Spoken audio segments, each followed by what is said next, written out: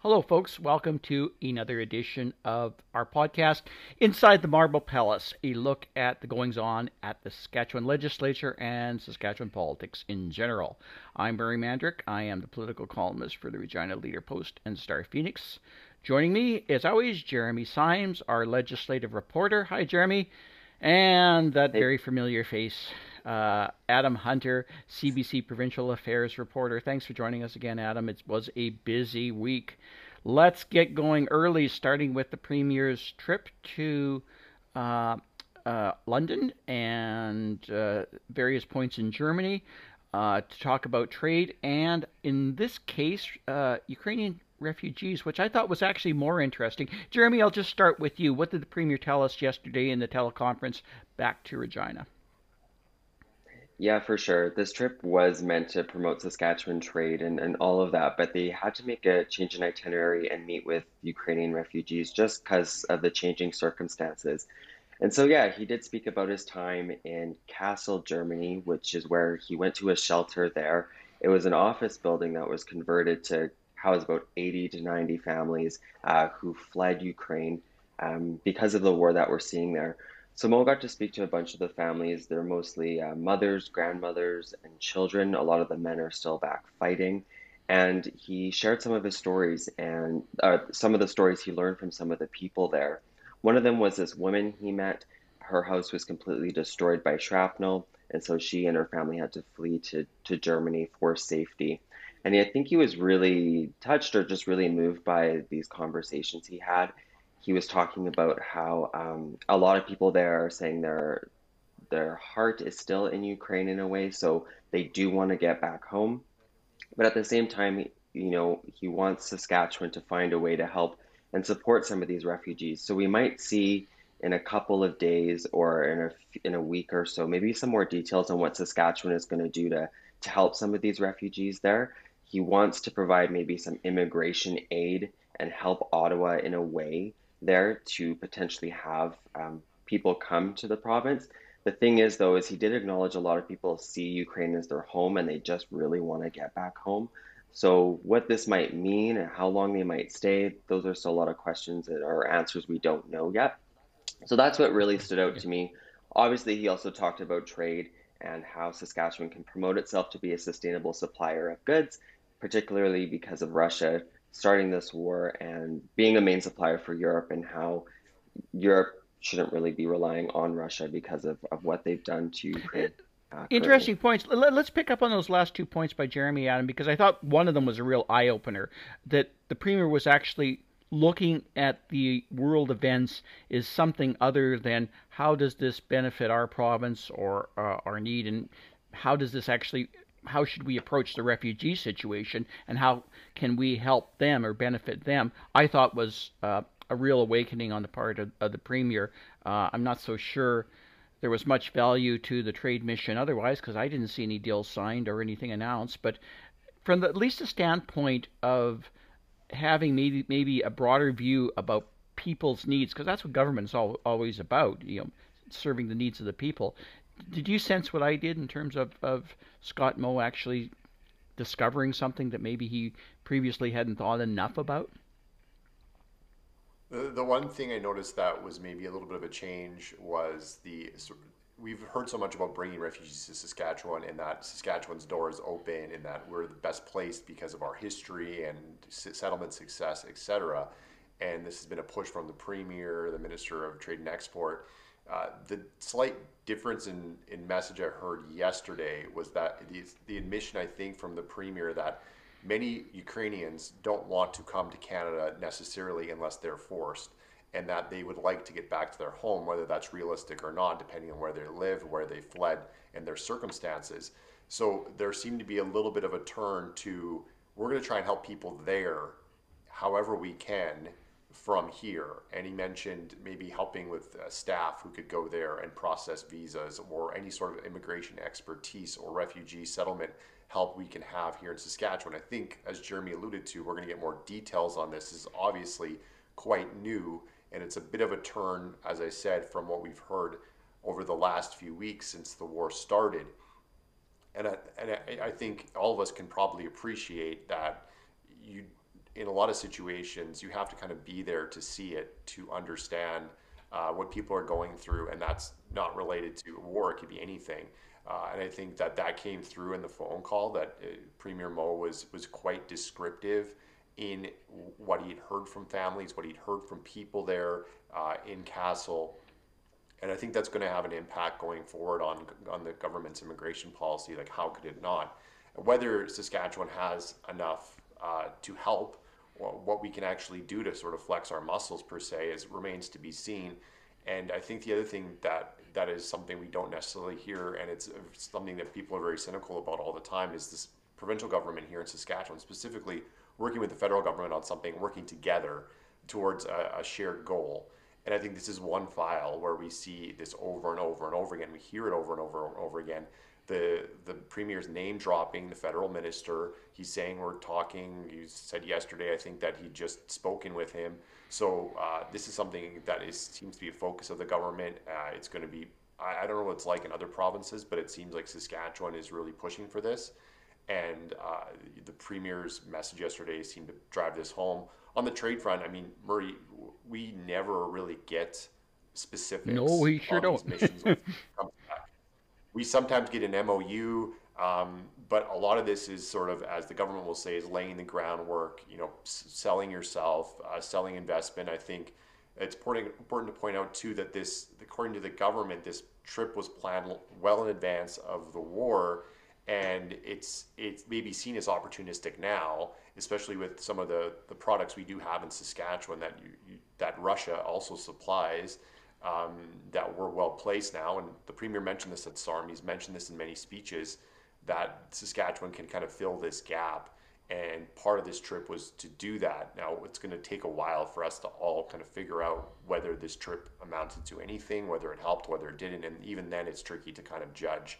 And the premier, this is the first trip he's taken since the pandemic started.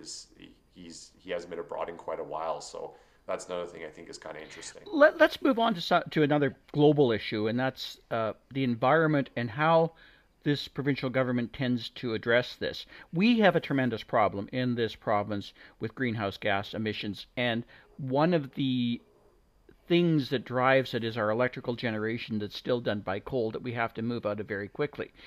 The government offered a solution, or a joint solution, with other provinces, including Alberta and Ontario this week, Jeremy, in terms of the announcement related to small modular reactors, which are small nuclear reactors.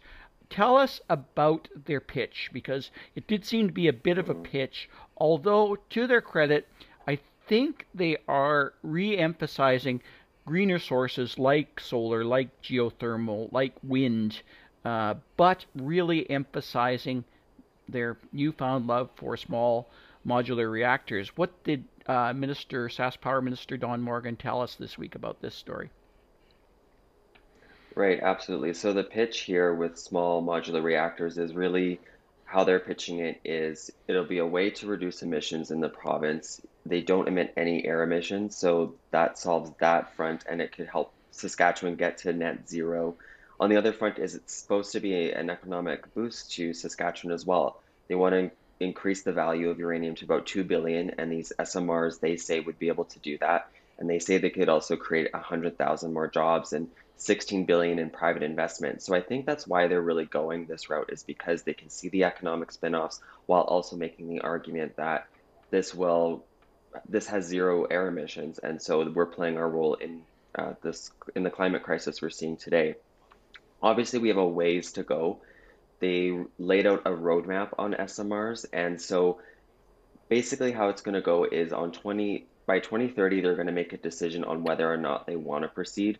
Even though no decision has been made, they're already strongly signaling they want to go in this direction, but they still have to go through the regulators, they still have to select a site, they still have to do public consultations with people to see how they feel about it. Anyways, on 2030, if they decide, yes, we're going ahead with this, Saskatchewan could see its first SMR in 2034.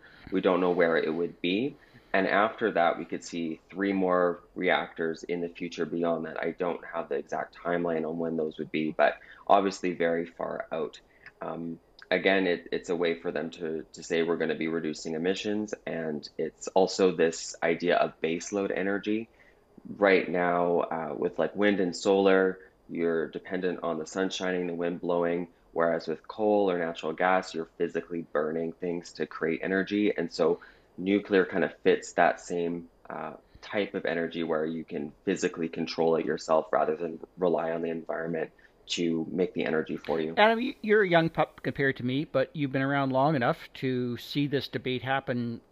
Last, I think, go around was 13 years ago when the uranium development panel was holding hearings and outright rejected large scale reactors. SMRs were in their infancy back then and perhaps not in the mix, but they clearly are now.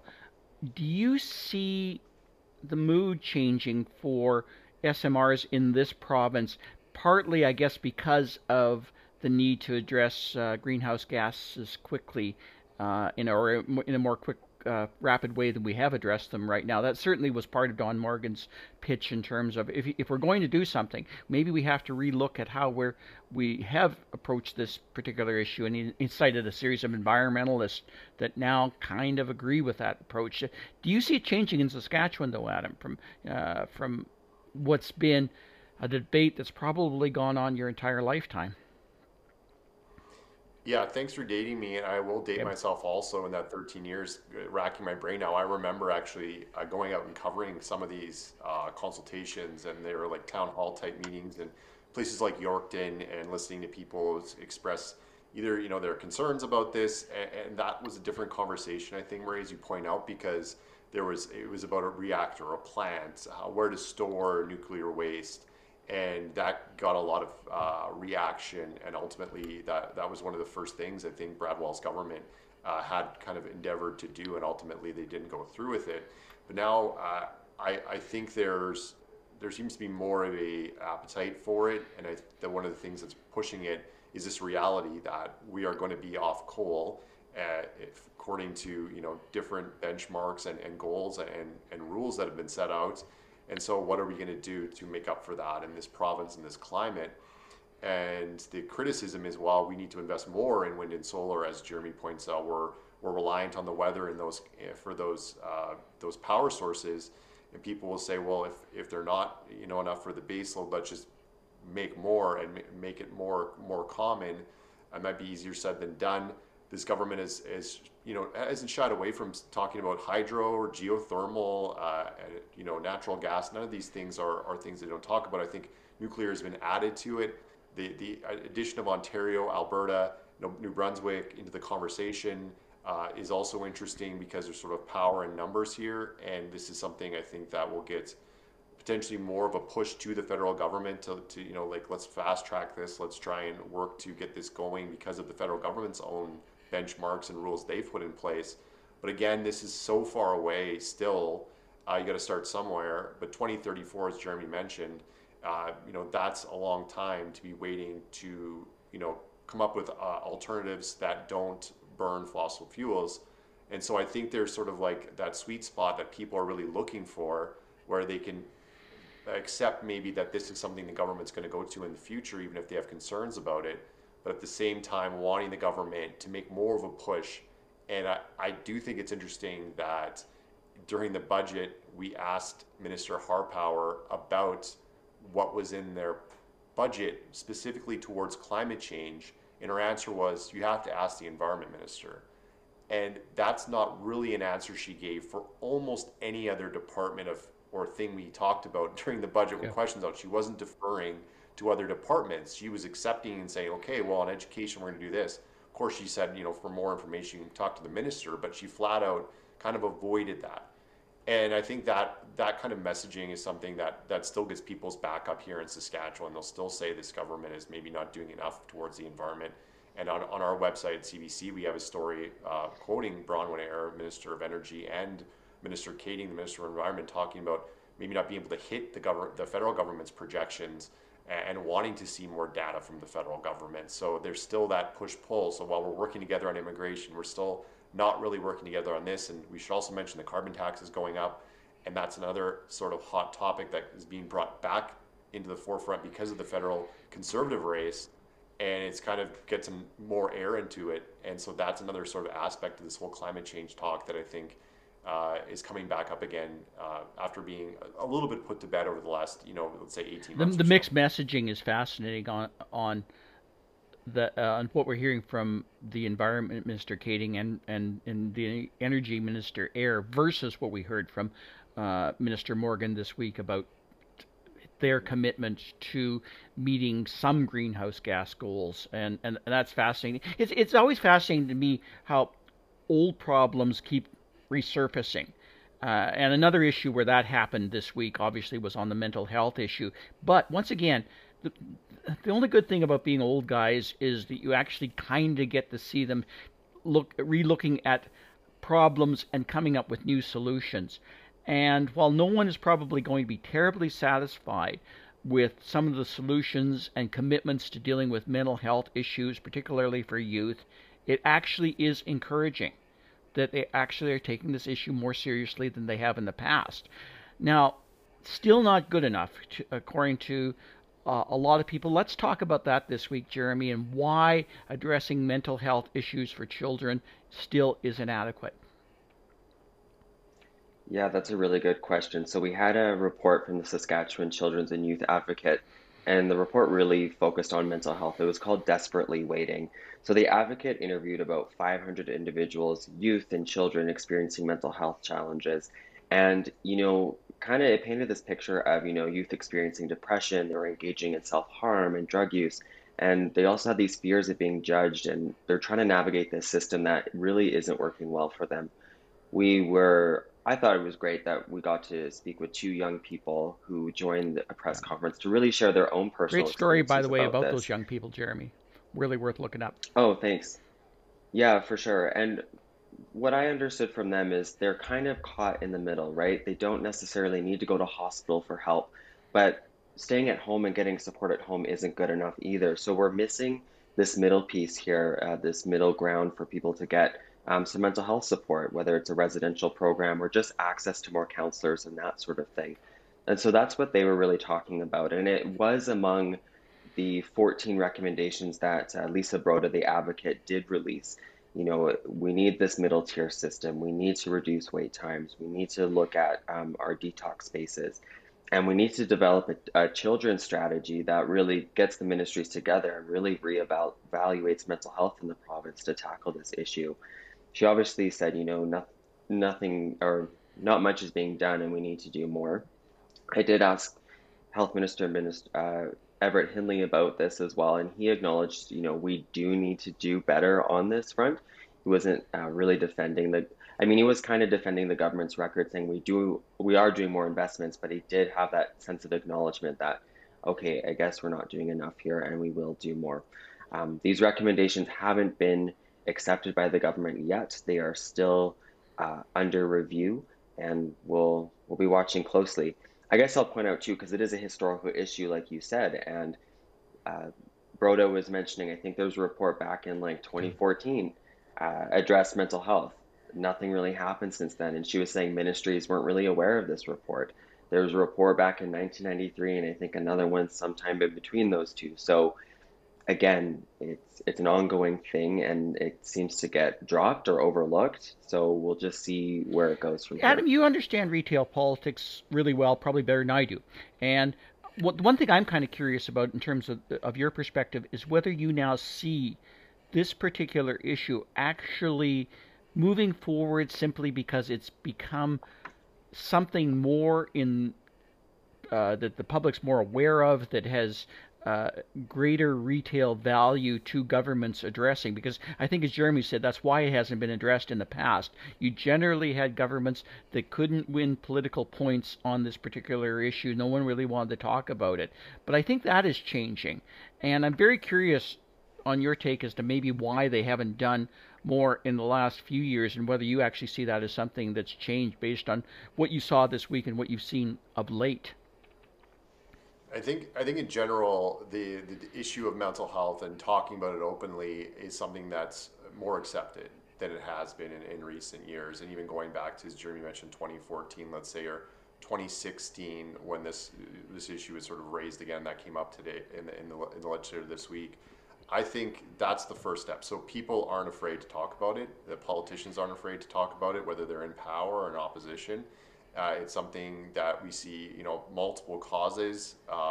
We have people speaking up for, and politicians, whether they're photo ops or whether there's true money behind it. That is something that's more common, I think, than it has been in the past. But if you have a short memory, the Pillars of Life strategy, if you want to call it that, from the provincial government has been panned by many people in this space, and the opposition has railed against it. And it's one of the things that caused Tristan DeRocher to, camp outside the legislature and make his trek down to Regina and stay there. And that's something that even at that point, the government was, choosing to sort of ignore him. The premier certainly, by not meeting with him, and the government got a lot of flack for that. I think this has changed slightly, Murray, over even the last year or so. We've seen Doyle Vermette from the opposition, their member for Cumberland, who has raised this northern suicide specifically again and again and again and again in the House, and was turned down for his private member's bill many times, until finally it was accepted by the government, and there was kind of a show of unity, and it was honestly a nice moment inside the assembly. But then we have this week, and Jeremy knows this, and Murray, you know this, Doyle Vermette came out daily asking for a strategy, asking for a plan. And so this isn't going away. And this is one of those things that the government, because they're the government, they own it. They have to make some progress. And we'll hear Minister Hindley and other ministers list off initiatives and spending. And I think this is one of those things that's tough to judge, right? Because I think targeting an issue like this that's so vast and so wide, and it cuts across different ministries, is challenging. The one thing that I think Jeremy pointed out that I think is really interesting, and I know we've talked about this, off of this chat, is that middle ground. Is the people that aren't obviously in need of emergency care, they need beds now. Okay, people can understand that. There's a need, you need to find that need. Or people that need counseling, whether that's school counseling, and they may be, experiencing some mental health issues, but they're not in that middle space where there seems to be a lot of trouble. And in the report, the Children's Advocate was quite critical of people having to wait forever, if at all, to get a meeting, to get counseling. That she said, the program needs more resources or a complete restructuring. We're not talking about tweaks. We're not talking about throwing some money at this issue. And I think the other thing is people in the general public are more comfortable coming forward, as we saw this week, telling their stories, tragedies in many cases that they deal with and their family has dealt with, to try and shed some more light on this issue. And that will continue to raise it in the public's eye, and it will have to get the government. Absolutely, and that's how we build forward. I wish we had more time to talk about all this stuff this week, but we're quickly drawing to a close. One other issue that I want just to touch on briefly, if you can, guys. Start with you, Jeremy. Digital IDs. The government was seen to be going forward with a plan. It's not now. Can you just quickly explain what changed? Yes, absolutely. So the province announced yesterday that they're going to be pausing looking into this idea of digital ID. We'll take a step back. They put out a request for proposal to bring forward some kind of digital ID roadmap or plan in Saskatchewan. Basically, this would let you access maybe your SGI or some other services online, where you could sign in using maybe like a Face ID or something like that. And the whole goal really was to make it easier for people to access services. So the government had mentioned, we've heard from people saying they can't access services quick enough. You have to go wait in line somewhere. You have to go be on the phone with someone. So we really wanted to make it easier for people. However, this has become quite the topic online. There's some conspiracy theories about it. I'm not going to get into them because I don't fully understand them. But there was also, the concerns about privacy, right? And people having potentially issues with their privacy around this digital ID. So, and it was raised at SARM too, right? So anyways, Minister Ryder spoke with him yesterday. He said, we heard concerns from people, so we're going to be pausing this for now. It's possible they might look at it in the future. I have no idea when. He didn't describe when. And it was also quite expensive too. He said it would cost millions to roll this thing out. He didn't provide an exact cost estimate because of proprietary issues. But yeah, that's the state of digital ID, and we're going to be looking to other provinces to see what they do first before we embark on our own plan here in Well, Saskatchewan. Adam, do you think they're watching us right now as we speak? I'm not sure, so sure on this podcast, to be honest with you. But what drives Hopefully government they to do are. I this? Like, I mean, mean, the fear right now is that they're actually being way too governed by the paranoid. yeah, I think this is a tricky one because there is that element, as Jeremy pointed out. I think that's completely valid. That there is, conspiracy talk on that. You don't have to go very deep into the internet to find that, specifically about Saskatchewan. But Minister Ryder, as Jeremy mentioned, did talk about privacy and that being a concern, and we see this with this government quite a bit. That they will slow play something and wait for other provinces to do something. It doesn't necessarily have to be digital ID. It could be any topic, and they'll wait for the other province to make that choice, see how it rolls out, and then make their decision and maybe experience their own growing pains before going through with it. And I think that's what we're going to see here if this becomes a reality at all. Absolutely. God, we covered a lot of ground this week, guys. Thank you so much. Complicated issues Yeah. that aren't easy to boil down in any week. Hopefully, we'll get into them in more detail in the next episode of Inside the Marble Palace. Jeremy, Adam, thank you so much for your time. Anytime, guys. Appreciate it. Thanks. Thanks. Yeah.